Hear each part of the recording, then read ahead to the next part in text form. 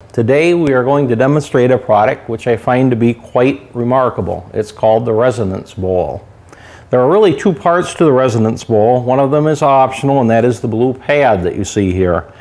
You can actually use the resonance bowl without the pad, but we do recommend it. It does work a little bit better if you have it. The resonance bowl is a metal bowl, and notice that I have put in about, let's say 3/4 full of water. Okay. Now, the purpose of the resonance bowl is to demonstrate vibration. Vibration causes waves, and waves cause something called resonance. You can hear sound waves, obviously the sound of my voice, but you can see the effects of waves in the form of tsunamis and earthquakes and several other things as well.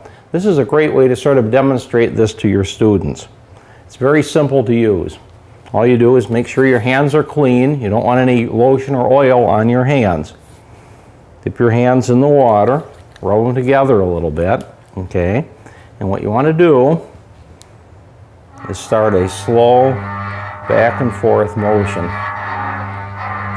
Notice you can hear sound waves, and you can see the vibration in the form of what the water is doing. Same thing that would cause an earthquake or a tsunami. Have your students try it. They'll not only have fun, but they'll be learning a little bit of science.